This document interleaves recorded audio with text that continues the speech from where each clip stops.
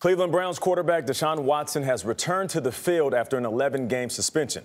He played in his first game of the season yesterday, a win over his former team, the Houston Texans. Watson had some supporters in the stands, but others in the crowd booed him.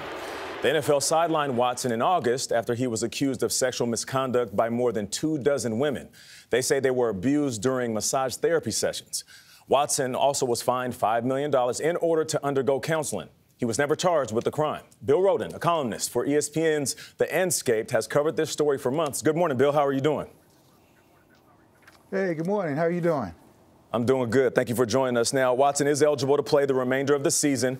Given the accusations and the fact that he was never charged with the crime, do you believe that the terms of his suspension were enough? Well, I think a lot of different things. I feel that he probably should have been suspended for the entire year. But having said that, he's being held accountable. Okay, he's being held accountable. And I guess what really outrages me now is that the owners of the multi-billionaire owners of the Cleveland Browns aren't being held accountable.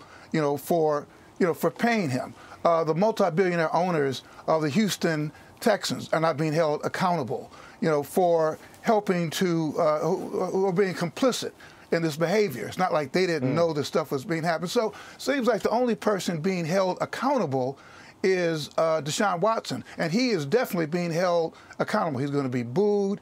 They go to Cincinnati. He is being held accountable, but a lot of other people aren't being held accountable, and that really I think is outrageous. Bill, is he really being held accountable? I'm sitting here struggling with this. As Nate pointed out, there have been 23 accusations. He has not been formally charged. There have been several allegations. But I personally wouldn't want to work with someone if someone said Nate and Tony had 23 allegations from different women and they were found, not guilty. I would be very uncomfortable. Are we just supposed to overlook all of that and say, well, he's a great football player, so let him back on the field? There's something about that doesn't feel right to me either. Well, you're right, Gayle. There's no right parties in this. He is definitely wrong and should have probably been suspended for the year. But also, I guess what I'm saying is that who's paying him? He's been paid the richest salary in one of the history of NFL football. Who did that? Who did that? The Haslams. They're the ones who paid him.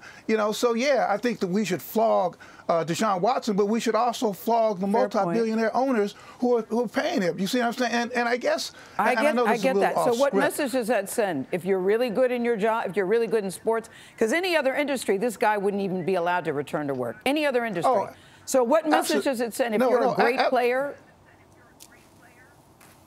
Yeah, if you are a great player, and we've seen this at every single level of sports, if you are great, your talent will absolve you of a lot of accountability.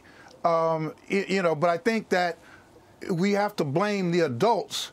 You blame the kid and you flog the kid, but you have to blame the people who are allowing this to happen. And I just don't think we've done enough of that, whether it's Jerry Jones, who owns the Cowboys. I don't think we've held him accountable. We haven't held, like I said, we haven't held the owners of the Texans accountable, and we haven't held the owners of the Cleveland Browns accountable. And I guess what frustrates me is how do you hold multi-billionaires accountable? And it's not by, they're the ones who are paying this guy. So I agree with you, Gayle, and I think that a lot of people could be wrong. Deshaun's wrong. The Browns are wrong for employing him, and Houston was wrong for nurturing it. Bill Rhoden, we appreciate you. Thank you for your honesty every time you join us here on the show. Thank you, Bill. Have a good one.